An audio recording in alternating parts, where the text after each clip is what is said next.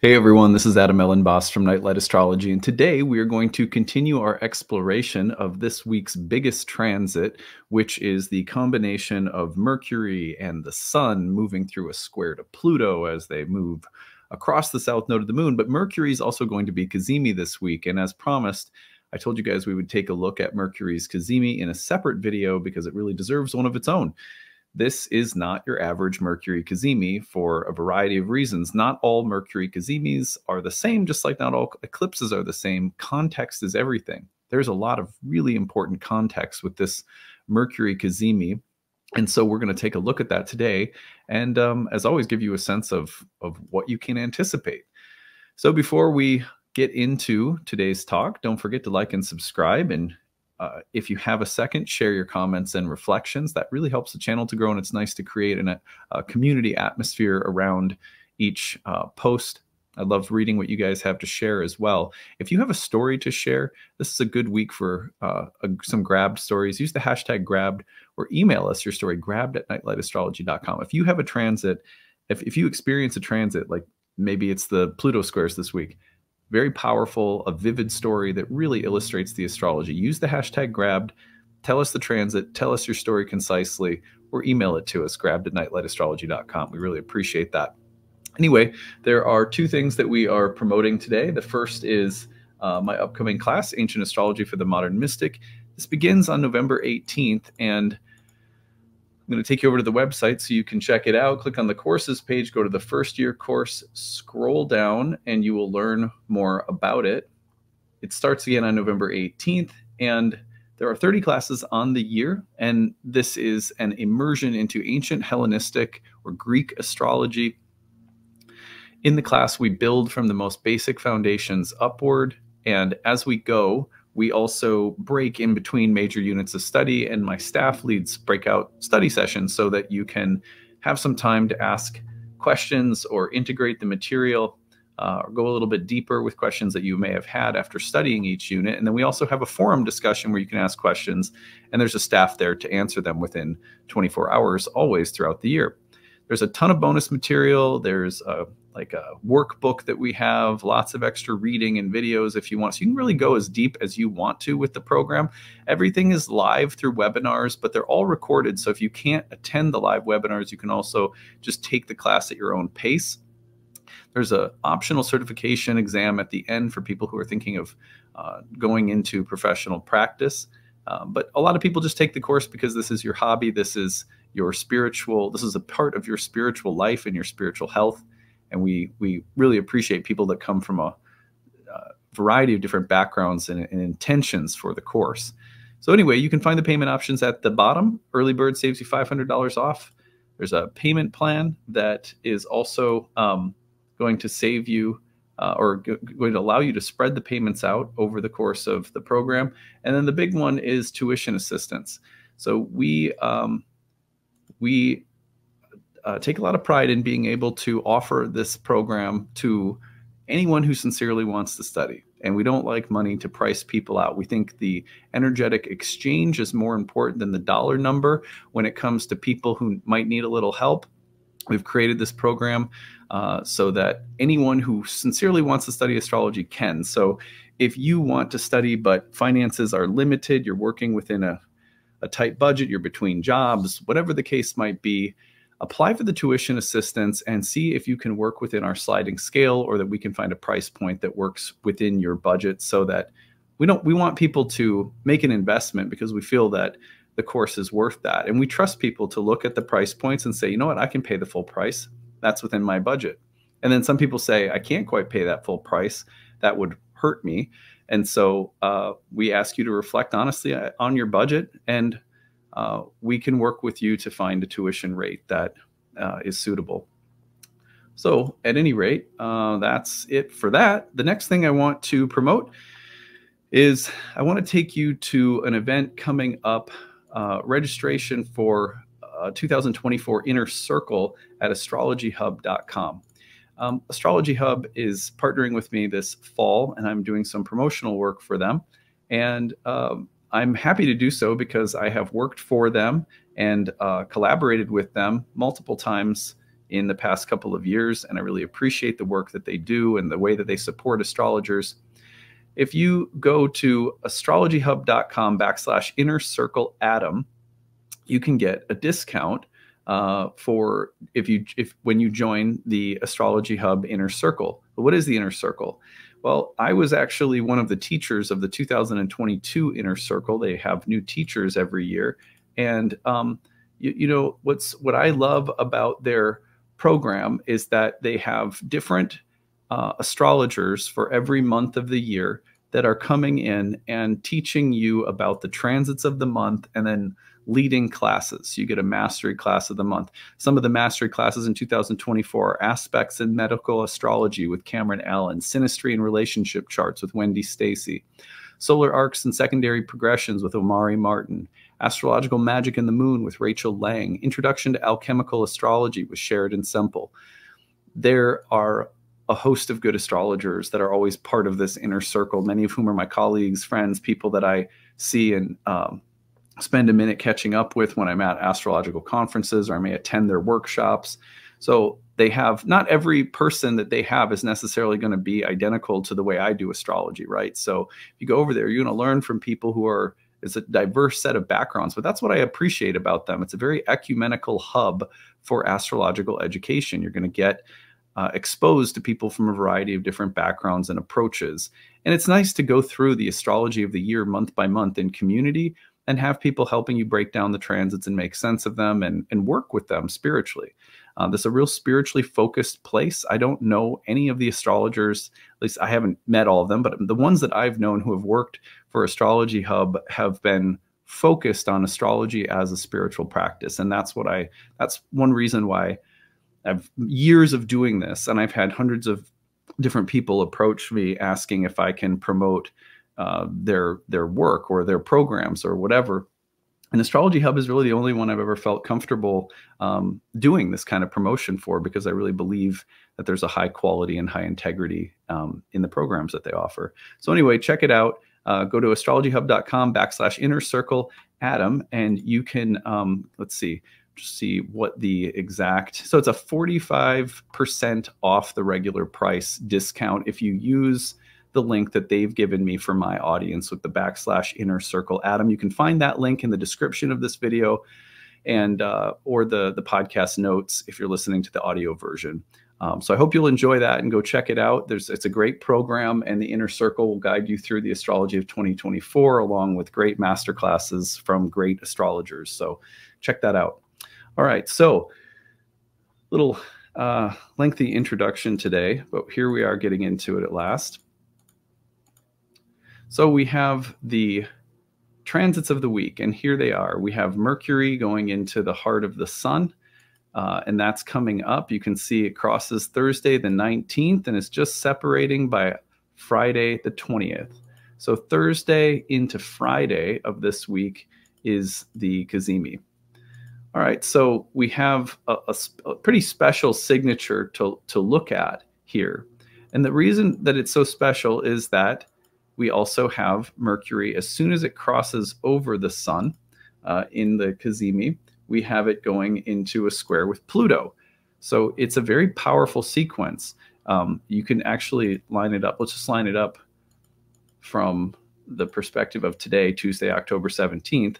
And we have, first of all, the sun crossing the south node of the moon, Mercury crossing the south node of the moon. And right as it does so, it goes into the Cazimi Thursday into Friday, at which point it then squares Pluto. And then we have Pluto squaring the sun on Saturday and kind of wrapping up like that. So what is so special about this sequence? Well, here are the things to watch for, or just the details to be aware of that make this just not an average Mercury Cazimi. Mercury Cazimi, first of all, is the host of a fallen Venus. So let's back this up just a touch here, get into today. And Venus is in her fall in Virgo after having passed through an opposition to Saturn. Venus is debilitated right now. So things for Venus can be just a little bit choppier because Venus is having to express herself in the earthy domain of Mercury, which is it requires a kind of compromise because there's a certain way in which Venus and Mercury are like opposites. For example, one of the ways in ancient astrological texts explains it is that Mercury's sign of Virgo is a bit mental. And whereas the polar opposite sign, which is the exaltation of Venus and the fall of Mercury in Pisces, is very sensual. And so Venus being sensual finds it somewhat difficult to be in a sign that can be so analytical, so mind and almost like, yeah, mercurial. So that's a tension that Venus is dealing with right now, which doesn't make it bad or good. It just means that it's a tricky place for Venus to be, sort of doing her thing. But on the other hand, Mercury, who is, as we come into this talk today, combust the sun under the beams of the sun and then combust. And that's a progression that happens for a planet as it gets closer to the sun. Mercury is in Venus's sign of Libra, which means that the two planets have mutual reception with one another. Now, they don't see each other aspectually because they're in an aversion. They're in the adjacent signs that don't see each other through a traditional aspect. So they what's going on though is that their mutual reception is bringing mercurial and Venusian things together more harmoniously. Now that helps a great deal for a debilitated Venus, and it also helps a certain amount for a debilitated Mercury who's combust the sun. But the point is that because Mercury is the host of Venus and Venus of Mercury, that this Cazimi marks a transition point where the condition of the two, because they are joined in mutual reception, greatly improves. The reason that it improves is that Mercury's status, as it is at the heart of the sun and positively connected to Venus through mutual reception, means that Venus goes from being hosted by a burnt up Mercury to one that is now being empowered and sort of rebirthed through the conjunction with the sun. So in other words, and then of course, Mercury will square Pluto. Let me get to that in a second. But the point is that there's a reset happening for Mercury, which is actually positive for Venus as well. Now, I'll show you how this actually builds and develops in a second. But that's the first thing you need to know this week, is that this Mercury Cazimi is actually a turning point, positively speaking, for Venus as much as it is for Mercury. And that gives it a little extra pop because there are two planets in the sky, one of them a benefic in Venus, who are going to get much more constructive in their significations after this transformation is complete. They can more easily grant the more positive things that one hopes that the planets will grant. For example, if Mercury in Libra grants a clear sense of discernment, well, it's harder for it to grant a clear sense of discernment when it's combust and going through the rebirthing process. And once it hits that Cazimi and it starts coming out on the other side of the sun, rising as the evening star very gradually, it's gaining power. And so you could say that mercurial significations just get a little bit more easy. They get a little bit better, generally speaking. Now, again, the reason that's really cool here is because that also means that Venus gets a little bit of that help too, since Venus is debilitated in Mercury's sign, but shares the mutual reception. Hope that makes sense. Anyway, the next thing that happens that suggests this kind of rebirthing moment is that right after Mercury goes through the rebirthing of the Cazimi, it hits a square to Pluto. Given that Mercury is now recovering and in this mutual reception with Venus, the Mercury square to Pluto suggests, again, a kind of Mercury-Venus rebirthing moment. To me, that could mean a lot of different things, but one of them would be that important conversations or topics coming up from the unconscious, things that aren't easy to look at but have to be looked at, and somehow the ability to do so in a way that is harmonious and easy and smoother and a little bit more productive or constructive is being granted. That doesn't mean that things won't come up that are, that there won't be some challenging material coming up. Mercury square Pluto is often a difficult conversation, visiting darker or more challenging thoughts, words that are that reveal deeper and more complicated intentions. moments where you have to make hard decisions. Those are all Mercury-Pluto dynamics, especially with Mercury in Libra, the idea of having to make deeper, harder, more intense decisions or choices between different, options or people or values or something. So you could say that it's a loaded moment for Mercury. It's like it feels like a little bit of a diplomatic crisis for Mercury. But because Mercury, again, is recovering from combustion, it has the mutual reception with Venus. As it hits the square to Pluto, you get this feeling of purification, of a moment of transformation that ultimately is kind of redeeming and uplifting.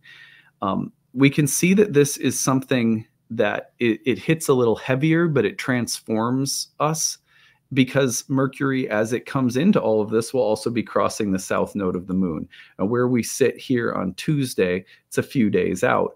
But what you'll see is that happens Wednesday into Thursday of this week, the 18th into 19th of October. And then the Cazimi happens the 19th into the 20th.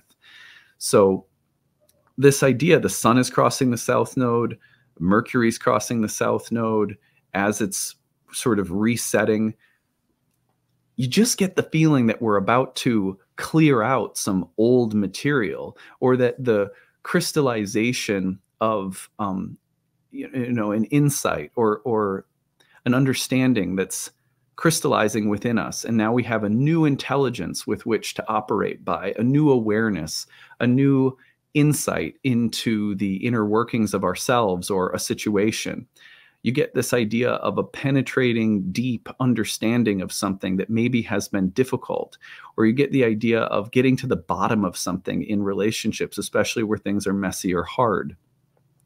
By getting to the bottom of things and by allowing for grace, ease, and diplomatic care or tact to sort of guide the situation, we come out with something very positive, I think. So I'm trying to kind of walk us through the details of this little astrological transition that we have this week, which is quite powerful. But look at number 4. Why do I think that this is also a positive moment for Venus? Because look at what's happening by the time that this little transition of Mercury and the Sun and the South Node and Pluto is all completed. Then by Sunday, well, really Saturday into Sunday, the 21st into the 22nd, as those transits have completed, then voila, we have, whoops, that's a square. Where's my drawing tool? Here we go. There we have Venus trining Jupiter. So Venus, right after all of this is done, Venus heads right into a trine with Jupiter. Again, you get the feeling that this is a positive transformation for Mercury, even if it's a little bit difficult. We're going through the South Node and deep combustion, and then Cazimi, and then a square to Pluto. It has a very powerful signature of rebirth around it, or of a creative power that's coming through.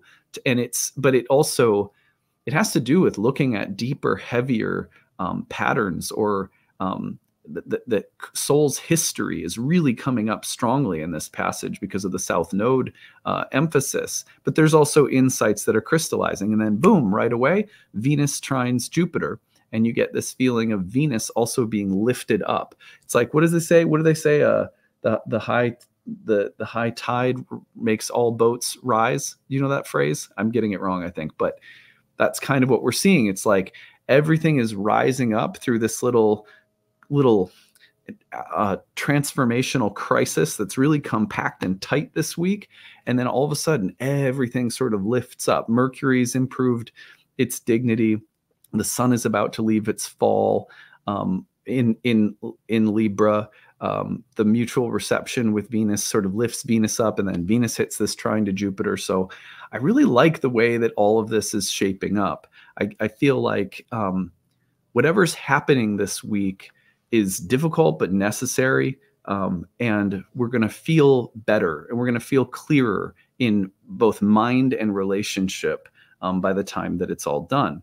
And another thing is that Mercury is also in the heart of the sun. It's given the seal of the sun, which means that Mercury is being granted temporarily this week a really tremendous power, the power to speak, the power to act, the power to understand, the power to communicate. And then it's being doubly empowered by the depth and primordial sort of libidinal force of Pluto. It's like we can look at hard things, we can make tough choices, we can look at our priorities, we can rearrange the order of things, and we can do so harmoniously, smoothly, balancing different needs and concerns.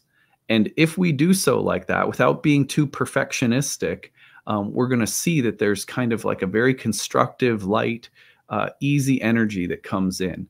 It's a little bit like just do this hard work, and things are going to go well really quickly if you just put in a little bit of the effort this week. I think with Libra, with this heavy Libran emphasis, being the Mercury being given the seal of the sun is probably something like being given the power and the courage to make a hard choice, or to come to a resolution or compromise that's fair and that you can stand by.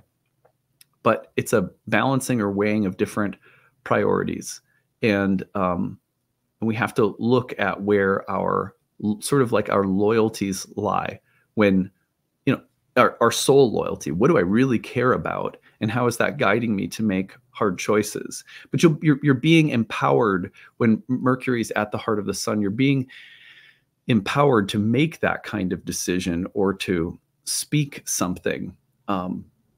Not everyone is always, you know, classic Libran truth is that not everyone's going to like what you have to say or what you're thinking or the decisions you make. Not everyone's going to be happy with it.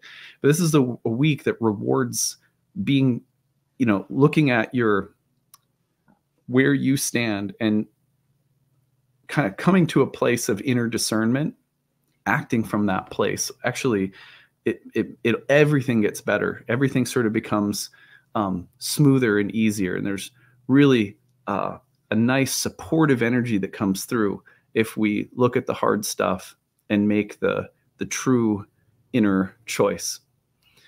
Well, I always feel when I get into the nitty gritty of the astrological transits, like I hope I'm not losing people or I'm being clear enough, because sometimes I don't feel super clear when I'm explaining it, but I hope it was clear enough to be useful. That's that's all I can really hope for. I would love to hear your thoughts and reflections on this one as the week goes on. We'll be probably looking at this again, I think, from slightly different angle. I was thinking of bringing the I Ching in to take a look at this as well. We'll see. Anyway, maybe some tarot cards, something like that. It's a big week. I can't wait to experience it. It should be interesting. I'll see you again tomorrow.